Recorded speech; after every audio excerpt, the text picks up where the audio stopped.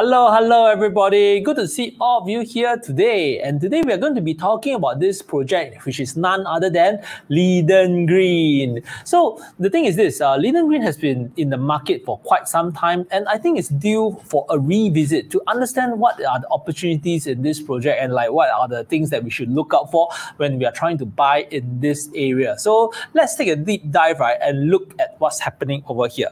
And before I start, right, the usual disclaimers, apologies, it's not very clear over here, but the main thing is this: before you buy any project, right, please make sure that you do your own due diligence before you make any purchase. Okay, so let's start. When we are talking about Leedon Green, right, it's actually this parcel of land. So over here you can see that it's actually a pretty big parcel of land, quite regular shape. And this project, right, used to be called Tulip Garden. So this was actually en bloc in the past, and is now converted to this project called Leedon Green. Okay, so let us understand what is this project all about. So when we look at this project, right, it's actually in District 10, okay, and it's a 638 units project. So it's actually pretty nicely sized. So there's sufficient units for amenities like swimming pool, a gym. So the facilities will be complete because this is a pretty good size unit. And the expected TOP for this project is actually the Q1 2024. That's about 3 years, almost 3 years from now, so that's not too bad.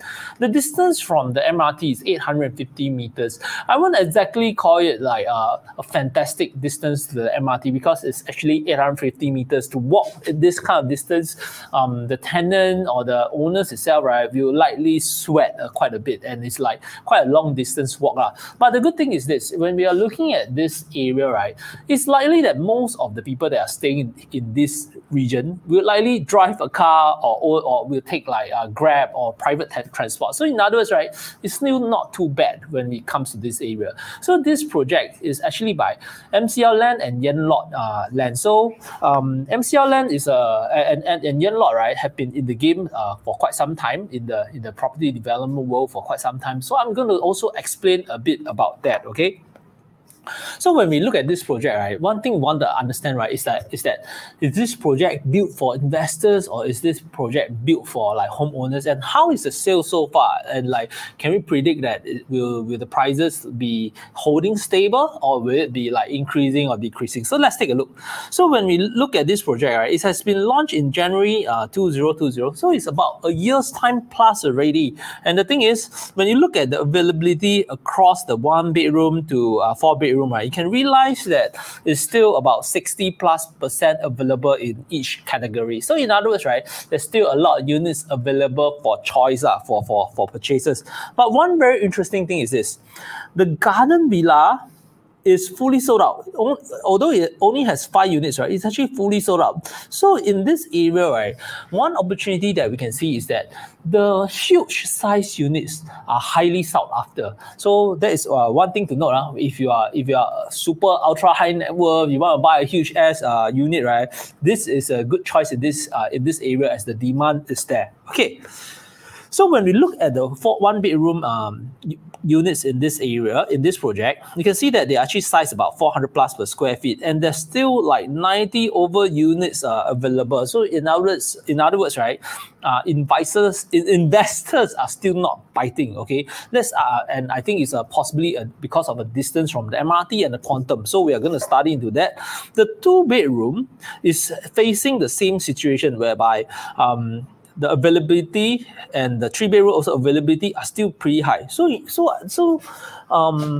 maybe this area will be primed for some discounts from the developers. So stay tuned for that. I think that will be something that will be interesting because it has already been 1 year. Okay, so let's talk a bit about the criteria one, which is the growth area and the unique selling points. So right now, right, what we are going to call it is actually the demand drivers. What are the things that will cause or create demand in this area? Okay, so first of all, right, when we are looking at growth, there's nothing much that's going to be happening in this Farrer area. But when we zoom out, there's going to be one north and what so, right? But first of all, right, let's take a look at what is in the vicinity of this Leedon Green. So when we look at Leedon Green, right, you can see Holland Village to be nearby. There's going to be like Dempsey Hill. I mean, a lot of F&B in the area, and botanic gardens. So the thing is, there's a lot of greenery, amenities when you start to travel a bit further. So those who have those who own cars, right, you find this place pretty good because it's also quite a short distance drive away from Orchard. Okay.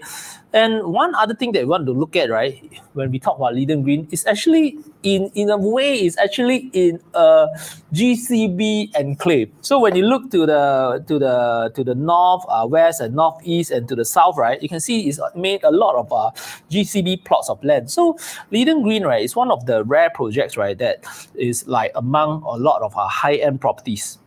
So that's something to note. So I guess that it's potentially have more privacy, you potentially have a more quiet and like peaceful environment in this area. So let's talk about the growth when it comes to Leedon Green. So over here, right, you can see Leedon Green to be this plot over here. And when you travel a bit more south, that is where you start to encounter One North. Okay, so One North is definitely growing with like Razor being there, and the Grab building is like coming up, right? And what's happening is that there will be a lot of job creation, so that is actually a positive when it comes to having One North in the area. But the thing is, there's also a lot of residential buildings that's going to be coming up in the One North, like Normanton, and also One North Eden, and there's going to be like Kenridge Hill. So by the way, we also done a video on Kenridge Hill. So if you want to understand like what's happening in the Kenridge Hill area, right, do remember to click on our link, right, that you will show up, and you can see our analysis on Kenridge Hill. And hi, Kelvin Cole, good to see you here today in our chat. So let me bring up your hi Kelvin. I hope you are learning something so far and like enjoying this presentation. Okay, so when it comes to the One North area, right, there's still one more thing that we want to talk about, which is actually the Dover Knowledge District. So buying in this like whole area, or owning a property in this whole area, is actually a positive, because in the short run, there's going to be One North, and in the longer run, there's going to be like Dover Knowledge District. So this is like something that I really like in this area. Okay, so when we talk about Leedon Green, right, there is one very interesting thing, which is that there is one block within Leedon Green, right, that is within a 1 kilometer distance to Nanyang Primary, which is like obviously one of the more popular schools in Singapore. And hi, Adeline, good to see you here today. Okay, so when it comes to Nanyang Primary, right, what you can see is that it's definitely a popular school. So in other words, right, and by the way, there's still 2 bedrooms and 3 bedroom units available in this block 26. So that's something to actually really look into, because it means that the 2 bedrooms over here and the 3 bedrooms over here, right, will be popular. Yes, hi. Apologies, I can't really pronounce your name. I'm not that good with Mandarin, but yes, hi, good to see you here today. And hi, Sharon. Wow, today there's a lot of people online. Very good. Good to see all of you here. Okay, hi Sharon. Yes, hi Sharon. Okay, let's talk a bit about the track records, okay? And by the way, guys, if you're learning something so far from the video, right, do remember to give us a like or a thumbs up. That will really, really help us. And at the same time, right, I'm going to continue and talk more about the developer. So when we talk about the developer, right, it's actually, you can see MCL and Yanlord, right? So they have done like projects such as Park Esta, Margaretville, Lake Grande, So Acres. So they are not a brand new developer. So if you want to see what they have done in the past, right, and see their track record, you can actually visit their past projects, like for example, J Gateway, Lakeview, and So Acres. So that is like a pretty good thing. And you can see from the size of their projects, right, what happens is that they have really done they have done like pretty big projects. So that is like something that is confident. Okay, wow, we have some questions. I thought it has to be distance from the school main office to management office. Okay, so what we have done, right, is that there is actually a tool whereby we are going to also paste in the chat, right, whereby you can actually check is the school within a 1 kilometer distance, right, of your home. And that is actually a very, very useful tool. It's actually a school query, and it is what the schools will use to determine is your home within a 1 kilometer distance. So that is actually something that you can take a look at. And we have a question. For investors, better to get the Leedon for rental, which is about 1,600 per square feet. That is a very, very, very good question. And we are also going to dive deep into that and give you our thoughts. So stay tuned for that. Okay. Let's talk about the new launch criteria comparison before we dive deep into the new versus resale. And when we look at the new launch, Leedon Green is like 638 units, as we have said, and surrounding it, you start to see Hill on Holland. Okay, it's going to be freehold, 319 units, so it's also pretty good size, not too bad, and it's a 1 kilometer walking distance to the MRT. So when we are talking about brand new projects, right, these two are pretty comparable because both are also not near MRT. And there's one more project that's upcoming, right, which is One Holland Village residence, okay? Because when we see One Holland Village residence, right, it is much nearer to the MRT. It's actually an upcoming new launch part. The thing is, the details are actually not released yet, and it's actually a project by Far East, okay? So let's do a bit of comparison. Oh yes, by the way, if you want to see the distance, right, you can go to One Map School Career. So these are the information that you can use to find this information. Okay, so when we talk about the one bedroom, the only Leedon Greens provide the one bedroom. As compared to Hill on Holland, because Hill on Holland is mainly built for more families, 2 bedroom, 3 bedrooms, and even more. So there's still some units available at Leedon Green. But the thing is, the per square feet is actually no joke. Okay, no joke. Okay, over here. And when we compare the 2 bedroom, 2 bath, what you can see is that in terms of quantum, Leedon Green and Hill on Holland, right, it's not too far away. And when it comes to per square feet, it's also roughly similar. So when I look at this two project, right, if you're trying to buy a new launch in this area, they are roughly the same. So what's the difference? The difference will be, if I were to pick Leedon Green, it will be the 2 bedroom or 3 bedroom, right, which is like with the advantage of having the Nanyang Primary School, right, nearby, within a 1 kilometer radius. Then that will be an added benefit. But if we look at Hill on Holland, right, it's actually way closer to the Holland. So my take is that if you look at Hill on Holland, it's actually more to the if you look at Hill on Holland, I would consider it more to be the Holland side, and Leedon Green more to the Farrer side. So I would rather prefer something that's actually closer to Holland. When I walk there, you can get access to the Holland Village area, more walking distance. Oh, we have a question over here. Leedon Green was the old tulip that went en bloc. What's the view of en bloc potential for other projects along Farrer, Spanish Village? What's your view of en bloc sentiments in 2021, 2023? Oh, this is a very good question, and at the same time, right, we should actually get Sean to also talk about his sentiments regarding this. So in the recent news, let me digress and talk about this because this is a very, very interesting question. In the recent news, what we can see is that there has been quite a bit of en bloc activities or units that is like put on collective sale in the market.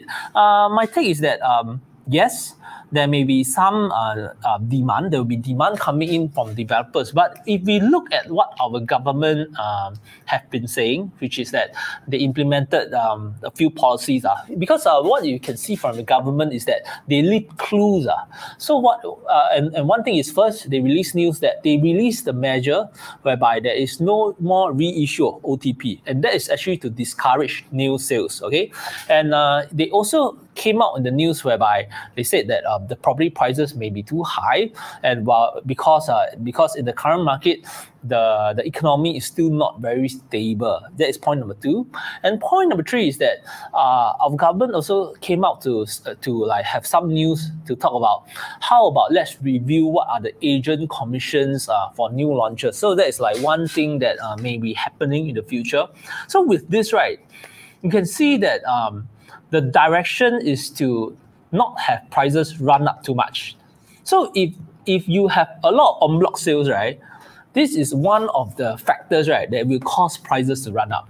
And hence, right, I'll see that yes, there may be some more en bloc that happen in the future, but if it's too much, our government will step in to dampen the whole environment. So that is my take. So if you are talking about buying properties, I can go. I will consider going into en bloc potential properties, but the thing is, I will go in and stay in it. So the point is, if it en blocs, good. If it doesn't en bloc, then I have a nice home to stay. So that's the main point. Yeah, and yes, there is actually more requirements like green buildings, right? That will add up to upfront development costs. Oh, this is a very good point. Okay, let me explain a bit about what this means.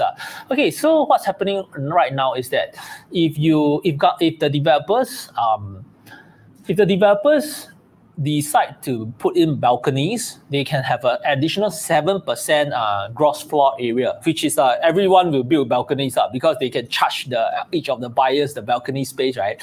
And if the developers put in measures like developing like green buildings, right, what happens is that instead of 7%, they can go all the way up to 10%. Okay, so in other words, right, I guess developers are also price sensitive and conscious in the sense that if the additional 3% is worth the money to put into green buildings, they will do it. If it's not, then they won't. So as a rule of thumb, when it comes to calculations, I would just add in the 7% for balcony area and not put in the additional requirement for green buildings. Okay, so let's move on and talk about the 3-bedroom potential when we are comparing Leedon Green and Hill on Holland. Okay, so when we look at these two projects, right, again, their price in terms of quantum is similar.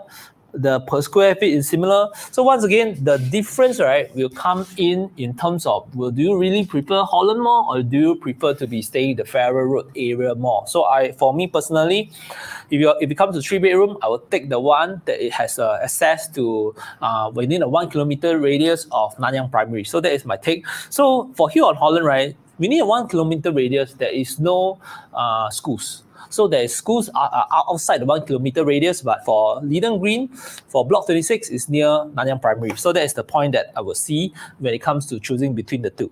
Okay, so it comes to the question, there will be we also need to compare among the resale. And when it comes to Leedon Green, right, the nearby is definitely Leedon Residence. Okay, Leedon Residence is a freehold project. There's 381 units, so it's also pretty well sized.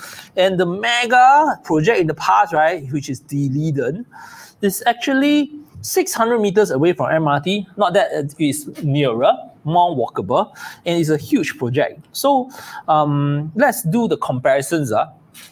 And when you go more to the Holland area, right, there's actually Holland Residence and Pravis. Yes. So both are freehold projects. So that is actually pretty interesting to compare these projects itself. Okay.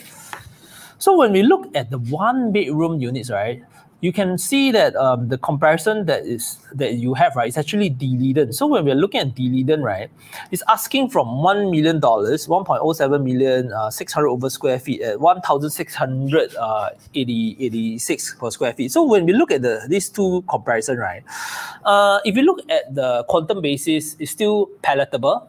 But when we look at the per square feet basis, this is something that we want to take into consideration. So what do I mean by this? You see, when we look at the per square feet, we may take a 10 to 15% discount from this 2,600. So it will come down to maybe 2,003. When we compare this 2,003, right, this is a discount from freehold to become leasehold. So when we compare this 2,003 and this 1,600 over let's call this 1,007. 2,003 and 1,007, right? The gap is still going to be 20%. So for a property, right, like this is 2010 versus today, this year is 2021, right? The difference is actually about 11 years. For an 11 years gap, and the price difference to be more than 20%, it actually says that the Leedon is more undervalued. So this is one thing that I want to see. Yeah. Well, not only that, wow, there's actually new requirements that our minister just announced that 80% new buildings must be fulfilled green requirement. Wow, very good. Thank you for the update. Our team will also do a research to understand more about this, what's happening over here. Okay. So we have talked about the 1-bedroom, which is okay. Wait. Let me come back to talk about the 1-bedroom. So once again, when we look at the pricing point, right, the Leedon is more undervalued compared to Leedon Green. And the thing is, I would actually consider something that's closer to the city center. So we actually look into the Spottiswoode area. Okay, so that is actually something that would be interesting to look at in terms of like the resale and the new launch in the whole area when compared to the Leedon. So do remember to also check out our video, okay, our video on Avenue South, whereby we also talk about the resale in the area, right, and the potential or the possibilities in that video. So that's actually something worth looking into and studying into. Okay. So when we look at these projects, right? Okay, so when we look at this, the Leedon residence and Leedon Green in terms of 2-bedroom, right? What we can see is that the Leedon is asking for 1.6 million. Whereas when we look at Leedon residence, it's actually 2.8 million. So in terms of quantum, right, Leedon residence is actually pretty crazy, man. And the per square feet is 2,006. It's even higher than what you can get in Leedon Green. And the size is actually 1,044 square feet. 1,044 square feet. So in other words, right, when we do this comparison, right, we can see that in terms of quantum, Leedon Green is still like more palatable. But the Leedon will actually be a one good advantage. Yes, very good. We have a. I still can't pronounce your name, sorry, but you have a very good point that the Leedon TOP in 2015 is just that their leasehold starts, their lease actually starts in 2010. Yes, Sharon Sim, you are right. The Leedon is actually leasehold. The thing is that the Leedon is leasehold, but in terms of per square feet, the gap is way too far. The gap is way too crazy. So let's think about it. Today, if you tear down the Leedon, and like it's that means that each unit, the land cost in terms of gross floor area is 1,500. If you put in a construction cost of 350, 1,500 plus 350 is gonna be like $1,850. $1,850, right? Is still way below what Leedon Green is selling for. So there's still like some advantage over here. So it's, in other words, I will call this below replacement cost. It's actually below replacement cost. So it's actually worth looking into. Okay, let's compare this Leedon residence with the 3-bedroom in Leedon Green. So once again, let me bring you up to date again. Leedon residence is 1,000 square feet for 2-bedroom, 2.8 million. 2,600 over per square feet. But when we look at the 3-bedroom, Leedon Green is about the same size, almost 1,000 square feet. The per square feet is similar, and the quantum is lower, 2.45 million. So when we compare the 2-bedroom in Leedon residence versus the 3-bedroom in Leedon Green is actually better because you are getting a low quantum, about the same size, almost the same size, a lower quantum, almost the same size, similar per square feet. And when we look at this, right, this means that you're buying a brand new property at a 10-year-old resale price. 6 years old resale price. So this is actually something that is actually worth looking into if you're someone that really wants to buy resale. Okay, if you're okay with leasehold, then the Leedon, right, will be more interesting. So this is the point that we look at in terms of 3-bedroom. And when it comes to Leedon residence being at 4.8 million or Pravis at almost 3.6 million, these are the numbers that will start to get crazy. Okay, so once again, if you're learning something so far from this video sharing here today, right, do remember to give us a thumbs up and like. It will really help us. And do remember to subscribe to our YouTube channel. Okay.